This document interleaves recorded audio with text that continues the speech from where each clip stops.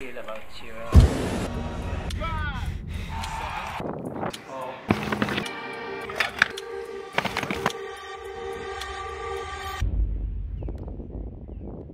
I'm more competitive now, but when I was in high school and college, I would be that guy that would help them and like give them pointers to make them better because I just love the sport track and field. I'm very competitive and I want to get faster. I know if I help you here and you get a little bit faster, that's going to make me more motivated to get faster kind of thing. I like competition.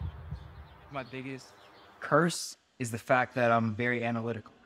And it's hard for me to visualize things that haven't happened sometimes until I see certain metrics. 200-meter Olympic final.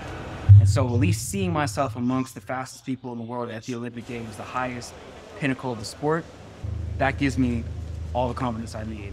I was a 4 guy, so I came in thinking that I ran 19.8, 19.4 when needed. I was like, okay, I know what I'm doing. Some daylight.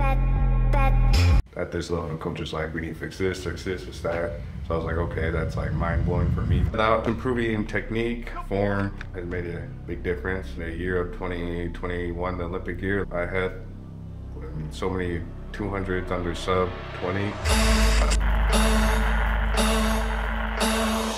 2022 was gonna be a big year, but then the injury happened, so now we gotta see what happens this year. We have a goal of getting the American record this year, and that was my goal last year. This year, we're gonna make up for that year, and this is what the goal is, and they're all on board. Small wins first, and then we can reach the big one. Second in the US trials, looked brilliant in qualification for I this talked to final. coach a couple days ago, I'm just saying the Olympic year, I was close to goal, but that year I was literally just running. Taking in his feedback, like he was like, hey, this is what you need to do. I'm like, yeah. And then when I run the race, and if I've lost, it's because I didn't listen to him. Then he would always come to me and say, the information went through one ear, not the other. And I was just like, yeah, you're right. When I got hurt, it made me like look back at the Olympics and the trials and all that stuff, just to kind of study what I did wrong. And mentally prepare myself for the next year. We did just enough to be able to get a medal after being out for 2 months and then training for about 2 months before running again. People don't remember who makes the finals unless you come away with the medal. In some cases, they don't care unless you win. I'm just sitting on the track right now looking at everybody else. It's like you just soak in that moment. It's like, damn, it's over.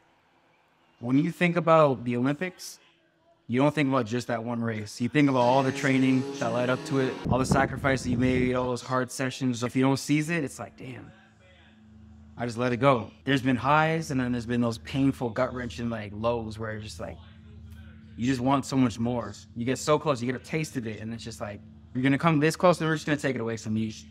You're not always gonna get what you intended to get, what you set out to do.